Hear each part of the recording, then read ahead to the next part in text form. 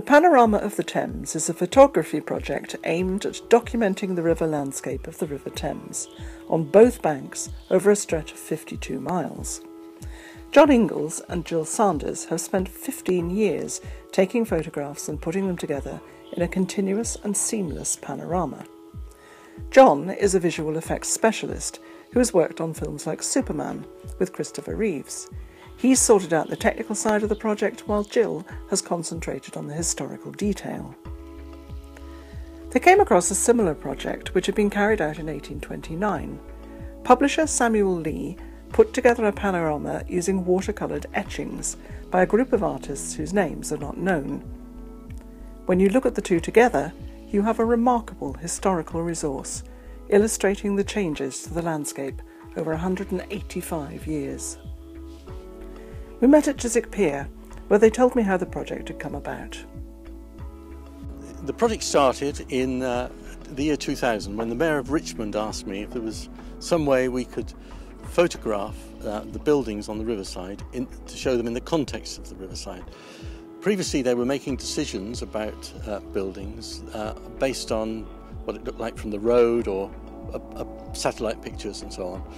So I set about trying to find a way to do it, and I remembered many years before I'd done a similar thing in backgrounds on visual effects in movies.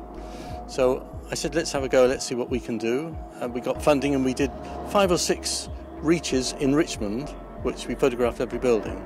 And that was the start of the project. Tell me, Jill, how did you find Samuel Lee's original panorama from 1829? Well, we were doing our photography of the river at Isleworth, actually, and one of the people supplying information was the retired archivist at Hounslow, and she said, "Oh, what you're doing is very much like the Lee panorama of 1829." And we said, "Well, what are you talking about?" And so we discovered the 1829 panorama, and we found some copies of it, all in very poor condition, because it opens out to 60 feet. It's one long work, and of course it suffered over the many years and going out on the boats. And I think it was done between Richmond and Westminster, because at the time the steamboats were using that route as one of the main tourist routes. Richmond was a tourist resort, and so that's why the panorama was produced in 1829 to cover that length of river. Also, the various pages, I think there are 45 pages involved in the 60 feet. They were coloured by different people at different times, and they used different colours, and we had to try and even it all out. But in all, it took 2 years to do the entire restoration. So you've been able to compare and contrast the original from 1829 and the modern pictures. You must have learnt quite a lot in the process about social change. It's absolutely fascinating. I should go on mastermind, really, about the river in 1829 through London, because it's just fascinating. But health and safety, I mean, the way people had to work, the health implications of working in gasworks, the health implications of earning not enough to feed your family, the filth, the dirt, the stench. We worry about pollution. I don't know, it was pretty bad then. This was central in London especially, and the river was becoming polluted with cesspits putting the contents into the River Thames, which hadn't happened before. So social change was immense. I mean, this was the end of the Georgian era, end of the reign of George IV. So before Victorian times, before the great innovations of that era with the railways and the bridges and the embankments. So really it was a different planet. And it was fascinating to look into it in some depth locally.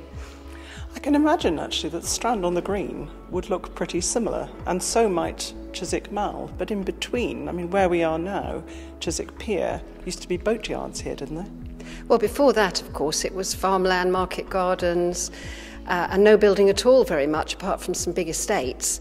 But yes, some places are remarkably unchanged, which I put down to the local people looking after them, like places like Strand on the Green. People really fight to keep those places looking as they did. And other places are completely unrecognisable, like Lambeth or centrally in London, Battersea. So it's variable. So this is a database. Yes, it's a serious conservation project, which you now see on the website, but will be conserved for the future. All the images will be there in high resolution. So the idea is it's the past and the present for the future.